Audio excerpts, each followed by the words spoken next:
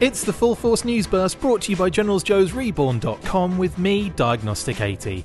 Despite the rescheduled May 2021 date, New York Toy Fair has been officially cancelled. The saga continues for New York Toy Fair. Firstly, the February 2021 opening was cancelled only for a new May date to be revealed not too long following the cancellation announcement.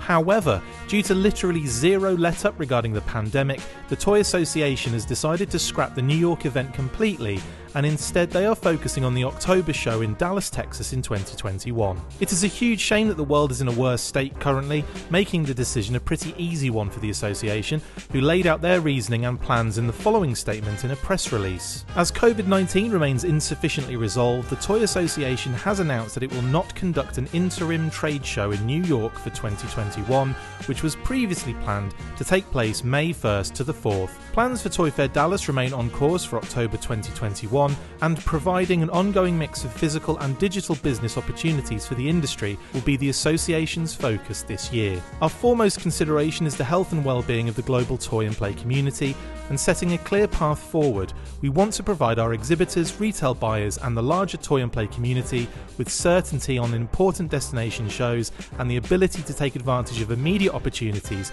through our year-round buying and selling platform. As uncertainty about the pandemic persists, the Toy Association remains keyed into what is possible, concentrating on its digital business offerings, bringing the industry back together in person for Toy Fair Dallas 2021 from Tuesday, October the 5th through Thursday, October the 7th, and looking ahead to Toy Fair New York 2022 from Saturday, February the 19th through Tuesday, February 22nd in a newly expanded Jacob K. Javits Centre, which will allow for new exhibitors, new educational offerings, expanded networking opportunities and more. The statement also detailed their plans for a year-round online platform. Toy Fair Everywhere Digital Market Weeks held throughout 2020 successfully helped toy businesses forge ahead amid the pandemic and brought in more than 3,000 buyers from 60+ countries, proving the global potential of the platform for doing business despite travel restrictions and different time zones. This February, the digital B2B marketplace will further establish its position as the toy industry's first and only year-round platform, making new business opportunities possible every day. The Toy Association will also collaborate with additional prospective retailers throughout 2021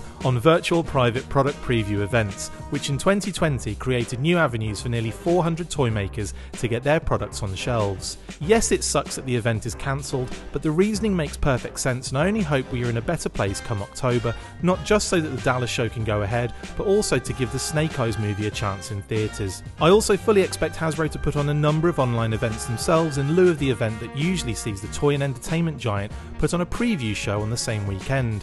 Whether that will be an invite-only event or available for everyone is yet to be determined. It's a real shame that we won't be able to partake in an in-person event this time around, but it is for the best in the long run, and I just hope that when 2022 comes around I can once again enjoy that particular New York show and Hasbro preview event as I did last year. I will however look forward to the continued online events put on by companies this year and can't wait to see what new product is being released. I'm off to get this edited and posted, because if I don't, nothing really happens. That's it for this instalment of the Full Force News Burst. Thank you to my awesome co-host, me. See you next time, and as always, Full Force.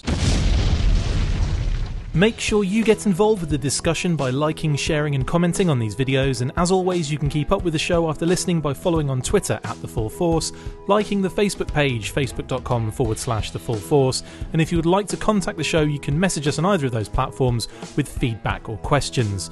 We have also started a Patreon page, so if you want to see your name up in lights on these videos or enjoy exclusive bonus content, then check out patreon.com/TheFullForce podcast or click the link on any of the posts this podcast appears in. Full Force.